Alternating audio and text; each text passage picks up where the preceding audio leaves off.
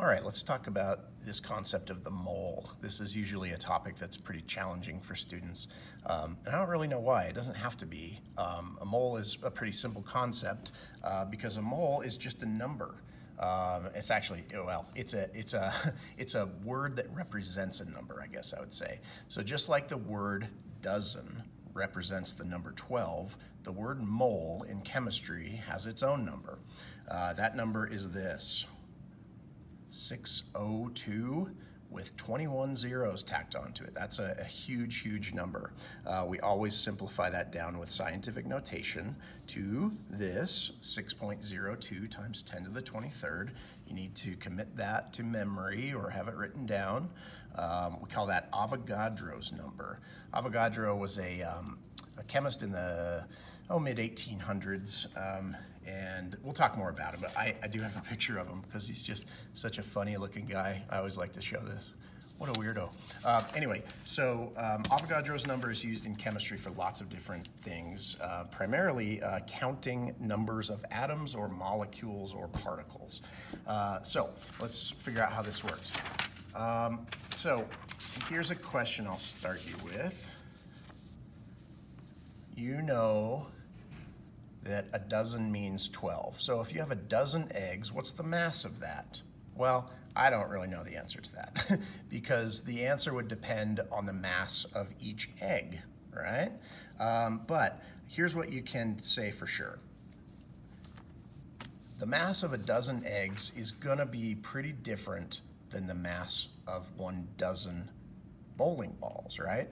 And that's because the mass of an egg is really different than the mass of a bowling ball. So you can expect the mass of 12 eggs to be quite a bit less than the mass of 12 very heavy bowling balls, right? And that's the way it works in chemistry too. So just like you couldn't really equate the number of grams of eggs to bowling balls, like lithium atoms, for example, are so much smaller than lead atoms that if you had a dozen lithium atoms, it would have a much smaller mass. You know, each lithium atom is only 6.941 on average atomic mass units, where a lead is this big, fat, heavy atom at 207.2 atomic units. So they're just, atomic mass units, excuse me. So they're just such different sized atoms that you can't expect the same number of each to have the same mass total, right? And so just like you can't expect 12 lithium atoms to have the same mass as 12 lead atoms, you can't expect Avogadro's number of lithium atoms to have the same mass as Avogadro's number of lead atoms. We're just substituting the word dozen for moles, right? And a different number too. Okay, so that brings us to this concept of molar mass. So if you were to have Avogadro's number of atoms of a single element, you would call that the molar mass. It's the mass in grams of 6.02 times 10 to the 23rd atoms of that element, right? And it's equal, and this is where it gets easy actually, it's equal to the element's atomic mass, but it's reported in grams instead of atomic mass units. And so when you look at the periodic table, you have these squares where these element symbols live. So this one's aluminum, and the atomic mass is listed down here. This is the average weighted atomic mass. We're now going to call that the molar mass in grams. And so the 26.98 AMU, that is now just 26.98 grams. That means that if you had Avogadro's number of atoms of aluminum, if we had that many atoms of aluminum, then on the scale would say 26.98 grams, okay?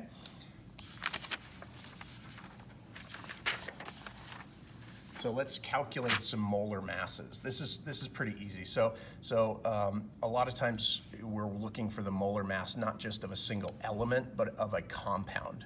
And it's really just as simple as looking at the compound formula, seeing how many of each atom are present, and then summing up the atomic molar masses of each element. So if we had this compound here, CO2, okay? we know that the chemical formula tells us basically how many atoms there are of each element. So we have a single carbon and 2 oxygens. So here are the symbols from the periodic table. We have, each carbon is 12.01. We're going to add that to 2 masses of oxygen, each at 16.00. And then on your calculator, you just add those numbers up and make sure that you report your final answer using the lowest number of decimal places provided, which is 2 in all these, so that's easy enough. And then that's pretty easy to do. With a compound that might be a little bit more complicated, like let's look at K3PO4. Although that's not really that much more complicated. It's not complicated once you know how to do this stuff. The mass of each of these individual potassiums is 39.10, and we have 3 of them, right? So instead of writing it out 39.10 plus 39.10 plus 39.10, I'm just going to multiply this by 3.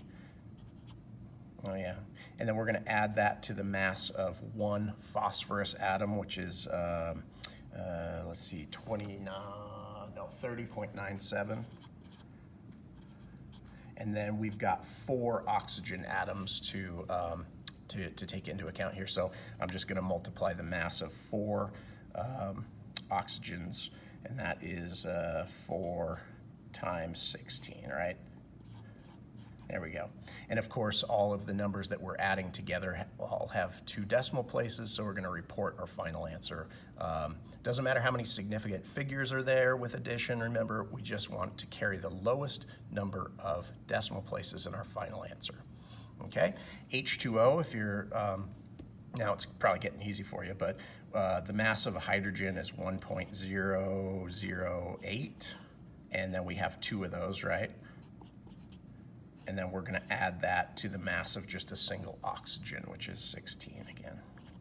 And so, you just add them up. Again, here we're limited in our decimal figures by 2 decimal places. There's some stuff to look out for with decimal points, because some of the molar masses from the periodic table have 3 decimal places, and some only have 2. And then some have 1, which we'll do down here with lead. Copper 2 nitrate. This is where you have to be good at taking the name and putting it into a chemical formula, and then from the chemical formula you can get the molar mass. But you can see how important it is to get the chemical formula right, because the subscripts, if they're wrong, you're going to have an incorrect molar mass, which can throw all of your calculations off down the road. So we would just turn this into a formula. Here we have Cu with its oxidation state of +2, which is going to be end up being the subscript for our nitrate ion, which we'll put in parentheses with a 2. Now, here is where you have to remember that the outside subscript, if you have a subscript that's outside the parentheses, that is going to distribute by multiplication to all of the subscripts inside the parentheses, right? So here we've got a single copper to account for, so that's 63.55, and we've got 2 nitrogens.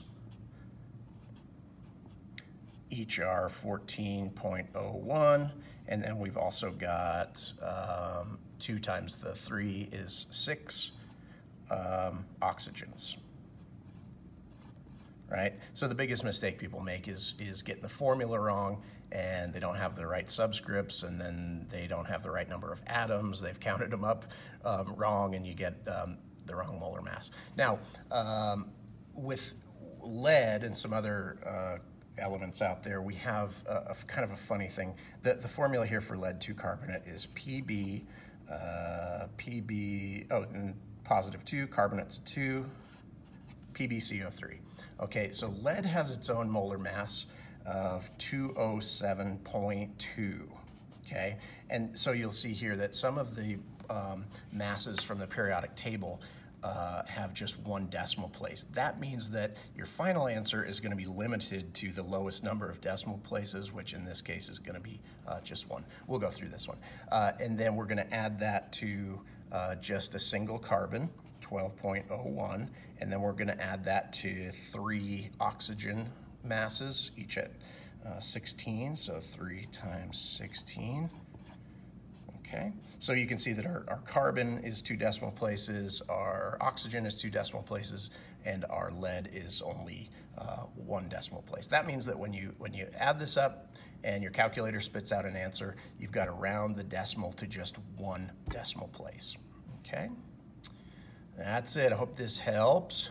It's an important skill that you got to get right. It's one of those things that can throw you off in a big way, especially when you have a long problem to get through. So we'll do lots of practice with these. Thanks.